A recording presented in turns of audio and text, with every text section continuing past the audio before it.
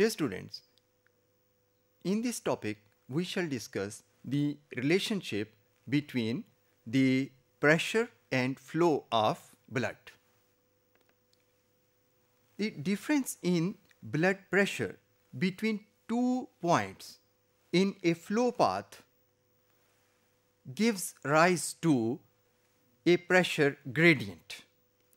This pressure gradient determines the direction of flow from higher to lower pressure. When the heart contracts, pressure in the ventricles increases.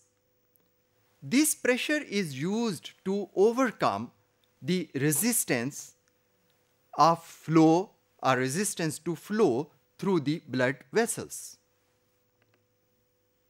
Dear students, kinetic energy और pressure ये दोनों flow of blood को control करते हैं और flow of blood इन दोनों factors के ऊपर equally depend करता है. When blood is ejected through pressure into the aorta, the pressure is converted into kinetic energy. This energy sets the blood into motion. Kinetic energy is highest in the aorta. Then it keeps on decreasing through the arteries and it becomes negligible in the capillaries. So, velocity of flow is highest in the aorta and lowest in the capillaries. Dear students, the relationship between pressure and flow in rigid tubes is described by Poiseuille's law.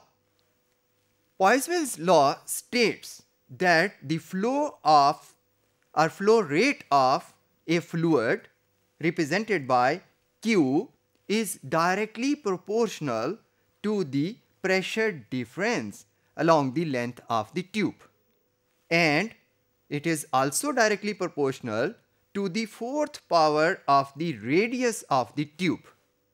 The flow rate is inversely proportional to two factors, that is tube length and fluid viscosity eta.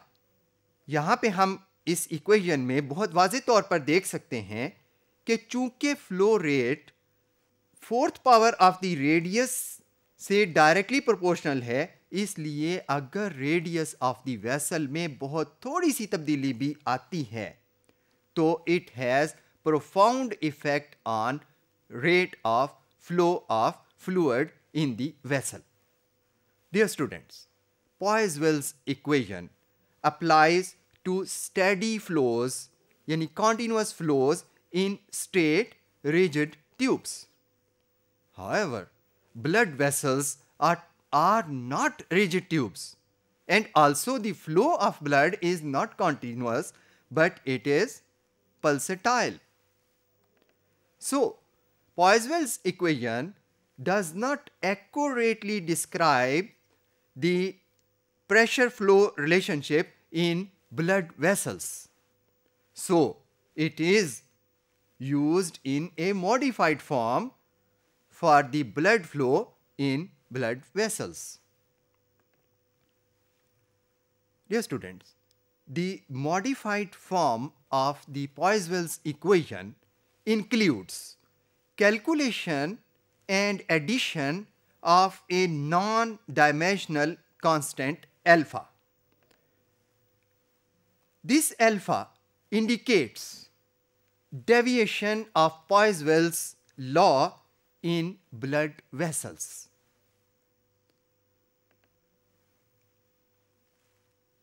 The modified equation of Poiseuille's law for blood flow in blood vessels is read as the alpha is equal to the radius of the vessel multiplied by the under root of 2 pi multiplied by various factors specific to the blood vessels that include the harmonic component, the frequency of oscillation represented by F, and the density of blood represented by the Greek word rho, इन सब का under root divided by the viscosity of the blood represented by eta.